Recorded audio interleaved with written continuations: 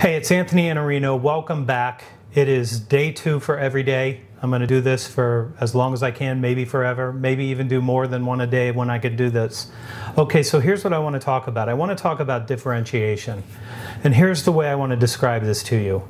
2 salespeople are going to compete for a client's business. And salesperson A walks in, and the first thing they do is they start trying to build some rapport.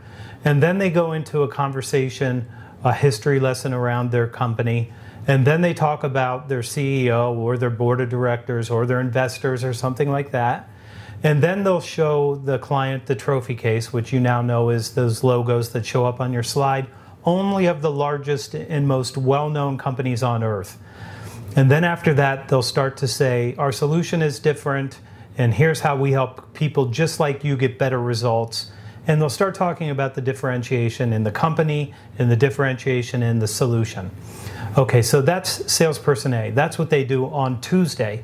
On Thursday, salesperson B comes in and does exactly the same thing in the exact same order as salesperson A. So salesperson B tells them about their company, how it's so different than everybody else. It's the best company they've ever worked for. Everybody says so. And even look at these logos. These are the people that say we're the best people ever. And look at all the people that buy our solution because it helps them with their results. It's the best in class. Everybody knows it. We're so different.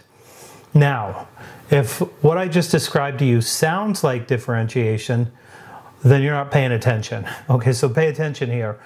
If you differentiate in the exact same way as your competitor is trying to differentiate, well then that can't be differentiation. What you're doing is commoditizing the sales call.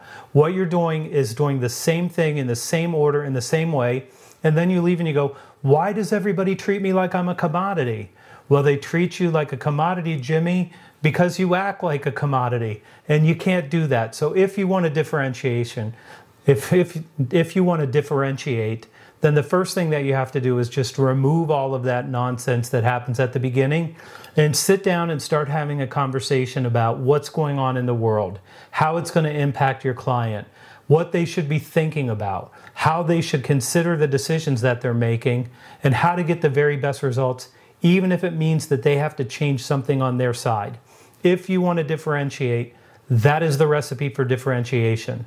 So that's all I have for you today. You know what I'm going to say? I'm going to say do good work, and I'll see you back here tomorrow.